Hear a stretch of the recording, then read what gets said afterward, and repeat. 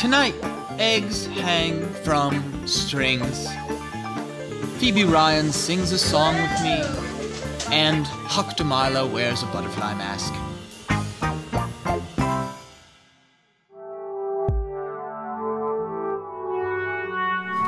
It's musky. Musky? What do you think? It smells earthy. Earthy. Okay.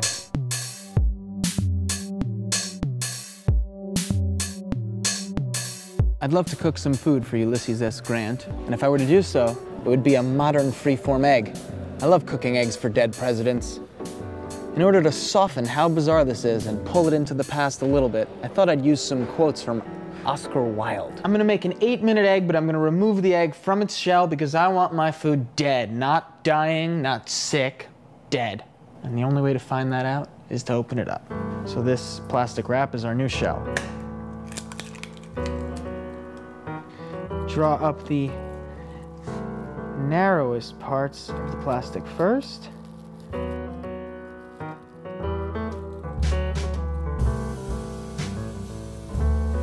I'm not young enough to know everything, but I do know that this will melt at over 190 degrees. So we're going for 180 degree water here.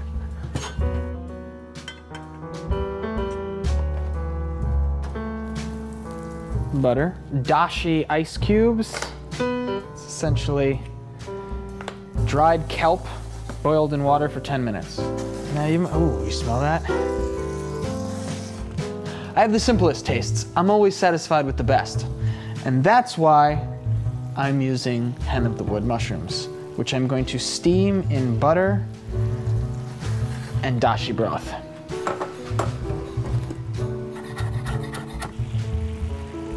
Oh, that smells great.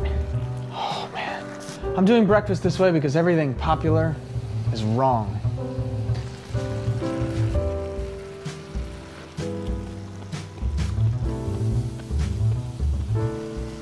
We're gonna use a little ponzu, just for a little more flavor.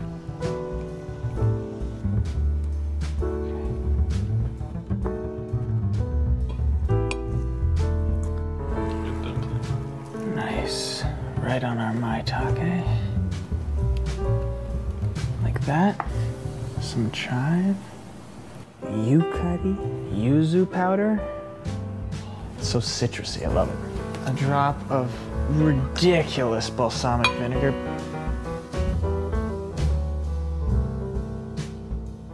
Only dull people are brilliant at breakfast.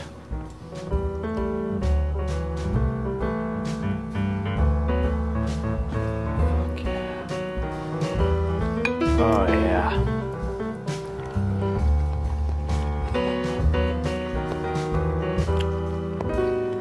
That's really good. Oscar Wilde would be proud. I do just want a pinch of salt. I can resist everything except temptation. Oh, look at that. Oh, beautiful. Come on, you like that. Oh my God. It's amazing. Words. We're actually speechless. This is ineffable. There's just nothing. There's nothing that can be said. It's like trying to describe the fourth dimension. We haven't proven it, but the math adds up. Yeah. It's what I'm feeling. Yuzu powder, I think is so nice because you get the citrusy thing, and then immediately you're eating egg yolk, which is just pure cholesterol and like foie gras-y, especially with that texture of doneness. And then you've got the tea flavor with the saltiness of the purple, which is delicious. The mushrooms have fantastic texture and flavor. The whole thing is crazy. Anyway, that's the Henry egg.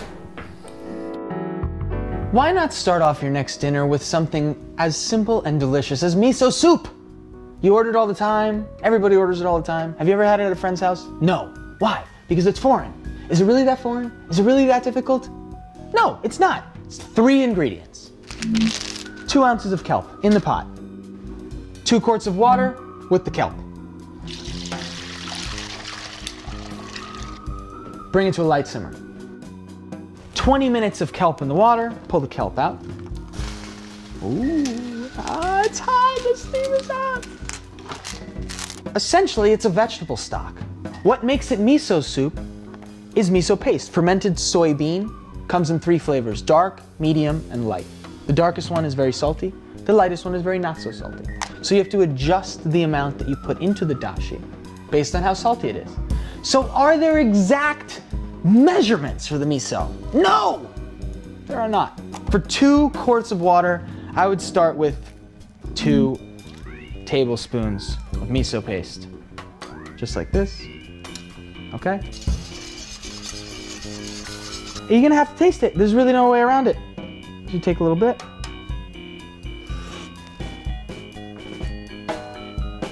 That just happens to be perfect. I'd definitely get excited if someone made this for me.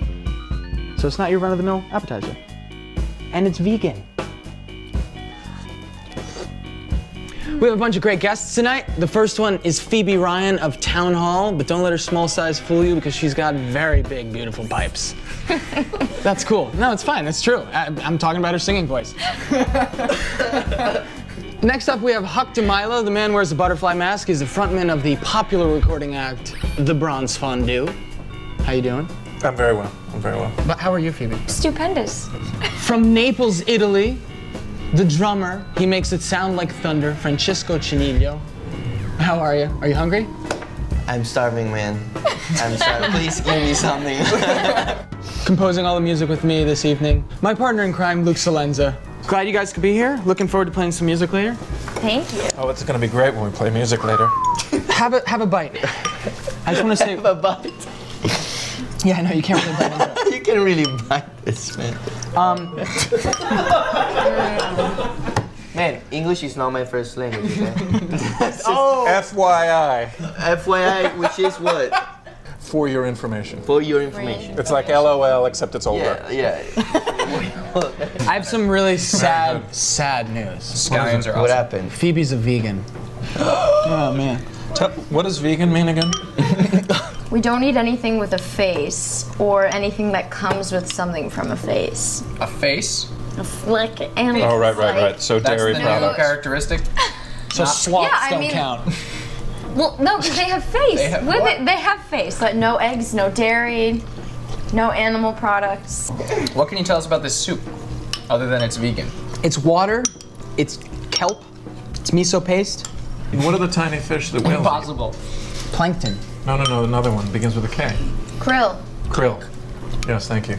Kale would I'm be sorry, I confused okay. kelp and krill. Kale's It is. It's super good. It's Because they're like delicious. shrimp, but not as important. Frankie, did you put salt in it?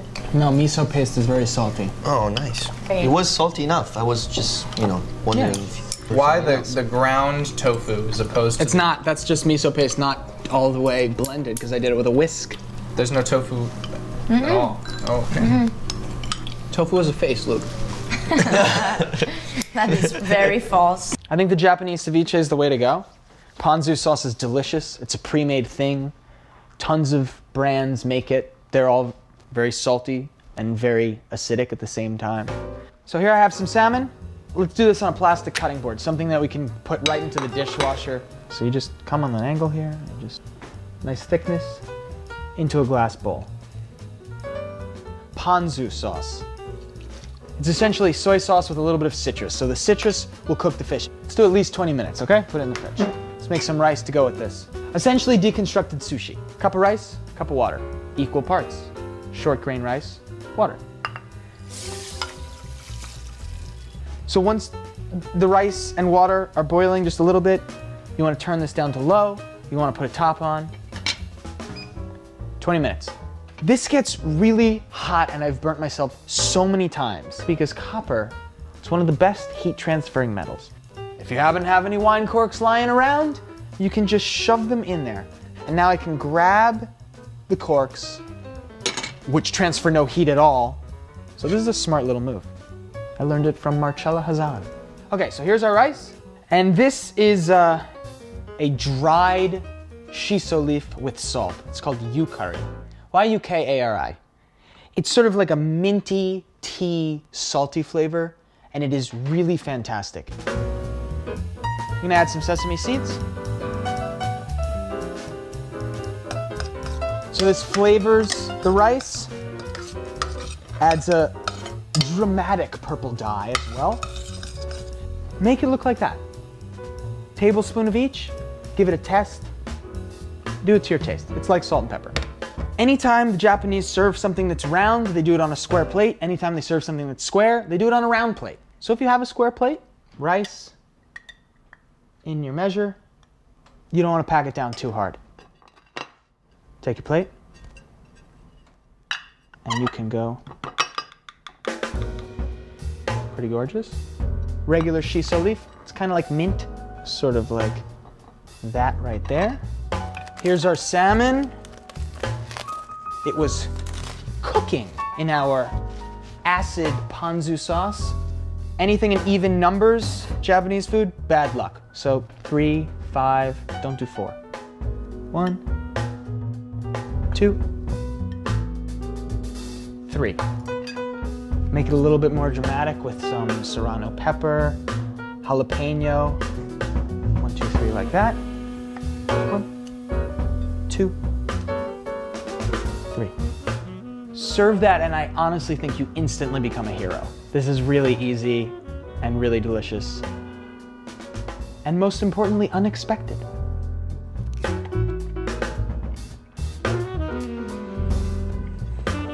Japanese ceviche, deconstructed sushi.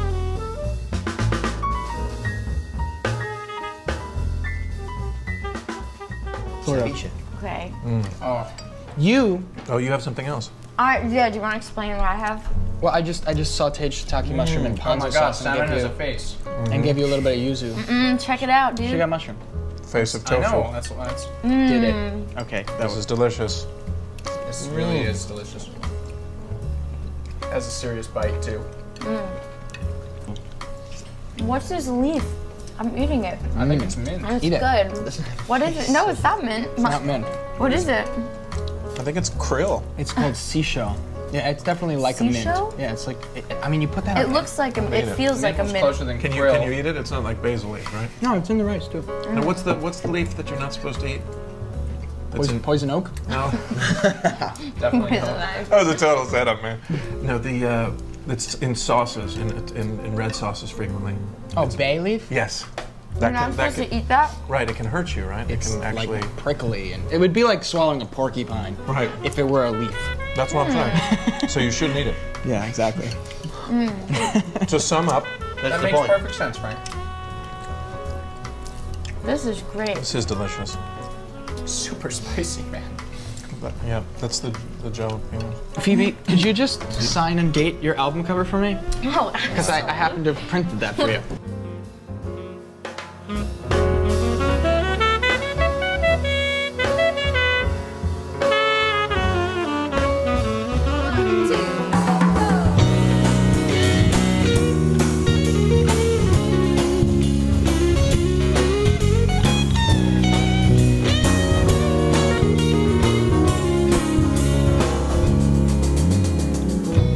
You see me at my worst. You still care to see me at my best. You say you're just curious, but I think it's something more than that. I know I tend to tiptoe around my feelings. I let them sleep while I sneak away. Sometimes loneliness sounds appealing, but lately I've been feeling strange. Like all I want to hear is harmony. I like the sound of you and me through the highs and lows, wherever this goes. Our friend Ben was right when he said all you could ever want is a co-pilot. I'm gonna do the best that I can, so take it easy. I've already decided. When you get off of work, you can come home to me. I'll make time for you if you call on me. And even when I'm busy, I will be your biggest fan. I'll be there for you. I'll be your best friend. All I want to hear is harmony. I like the sound of you and me through the highs and lows, wherever this goes.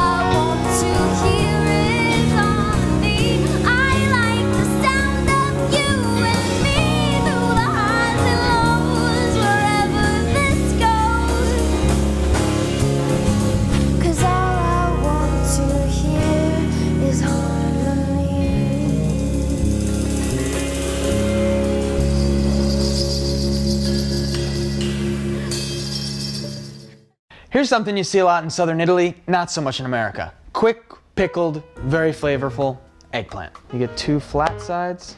That just makes life a lot easier, you know? So nothing's rolling around, really. Very precise mixture. 1/3 champagne vinegar, 2/3 water. How much? Enough to fill the eggplant. Maybe have some just poking out the top. Coriander seed. How much do you like it? I like it.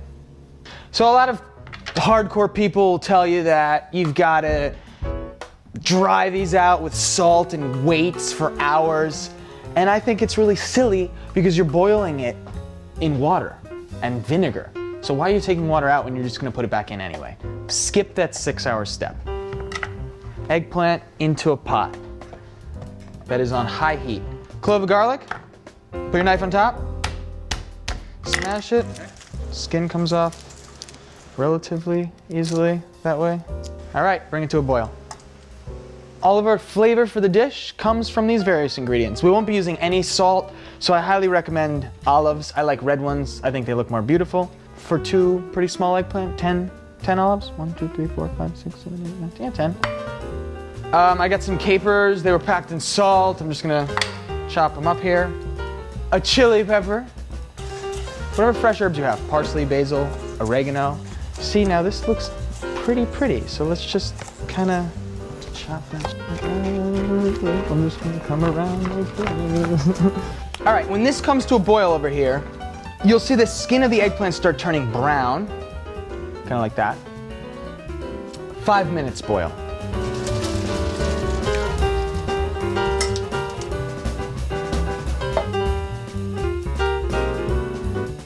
Let's start putting it in the jar here. Let's do layers of stuff, all right? All right, so tonight I have Phoebe Ryan from Town Hall on the show, and she's a vegan. So I wanted to give her something that she probably doesn't have very often. Who makes pickled eggplant? No one. No one makes pickled eggplant. Get some compression, yeah? Don't be afraid. Keep going layers. Ooh, look at that. Get that pepper somewhere in the middle. Push. Push, push, push. Okay, that looks really pretty. Now we want to fill in the gaps.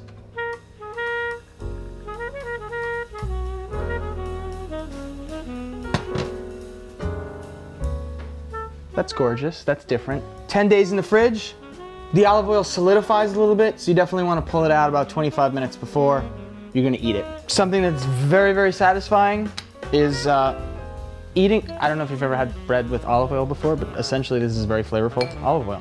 And then to make it extra special and really cut through the vinegar, just a little bit of pecorino romano in there is like the most killing bruschetta. All right, Francesco, you'll really like this one. Thank you. Sono sicuro. What is it? No, I made some like quick pickled eggplant. Yeah. I got family down in Calabria, which is pretty close to Campania, and Grandma makes this. Why don't you take a piece of bread, put on the bread with a little bit of the pecorino romano. Okay. Okay, how am I supposed to take it? Just grab with your fingers. That would With my fingers? Yeah. Pecorino, Okay. are you Is asking it about? pecorino or pecorino? It's pecorino. Okay, pecorino is the cheese. Don't Cheese. It's the cheese. You know? But what does the word really mean? Little sheep. Right. So yeah, I knew it. Obviously, you shouldn't put the cheese. No, but I want to eat this. Is it okay? Good? Oh.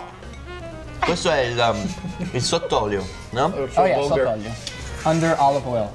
Sott'olio. Sott'olio. And it's like And then I want it's very big leaf. people used to do it, especially in the south of Italy. Right. So Naples, Calabria, Sicilia, you know. Yeah. It's really Brava. I took a really cool picture, Okay. and you are the drummer who makes the thunder sound. Oh my Right? God. Right? Right? Holy I'm sorry for the but man, this is That's cool. wow. The thunder. What's okay? The thunder maker. No, I'm just curious. What just? How did you think about that? Thunder. And does that not mean the Thunder Man, the Thunder Maker? Tuonatore. Il tuonatore. Il tuono. No, how do you say Il that? tuonatore. Sì. Tuonatore. It means the thunderer? Yes. Tuonatore. No, actually, I've never really seen this word in I Italian. know, I invented it, and I'm telling you what it means. It means the Thunder Maker Man. The thunderist. The Thunderman, the Thunder Maker Man. I think it's brilliant. And yeah, man. I was gonna say. That really is tasty. But let's go play a song. Let's play some music. I think we should probably end with playing Mood Ring.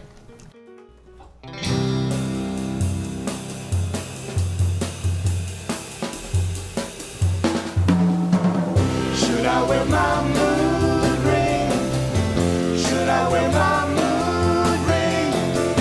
Should I wear my mood ring tonight?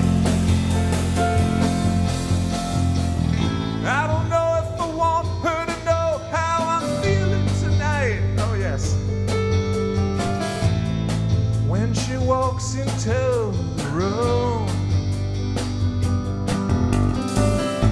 I never take off my ring, but tonight I just might. If I see it change from green to blue,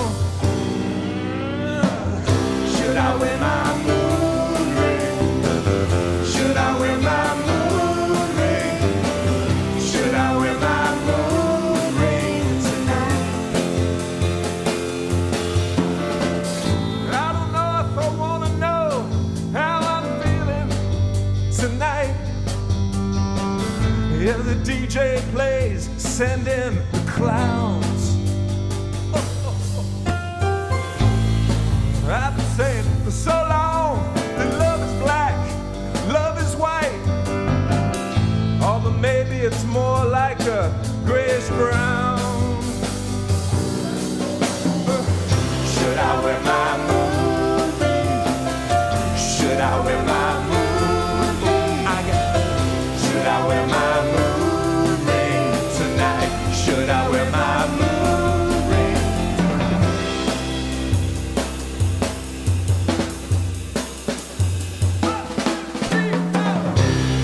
Come over here.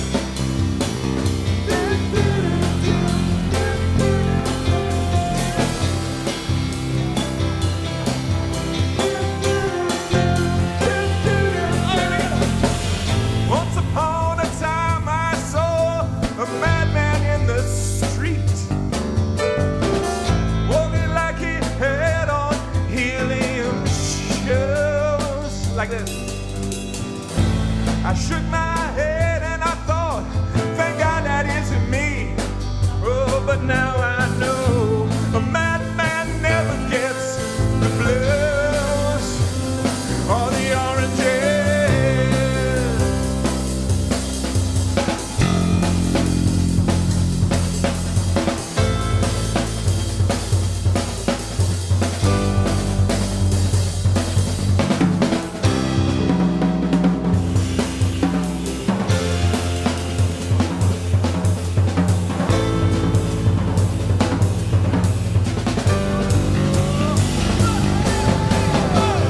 Should I wear my mood ring?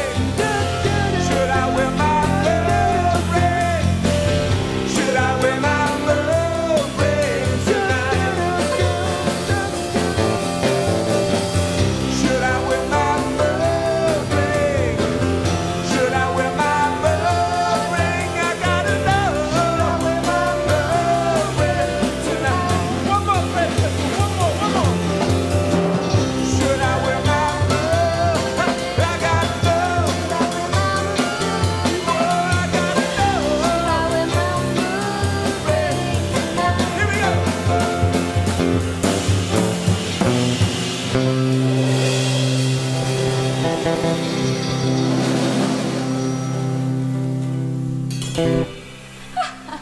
Awesome. That was great. I think we gotta take. Cut cameras. Gotta take. Cut sound. We killed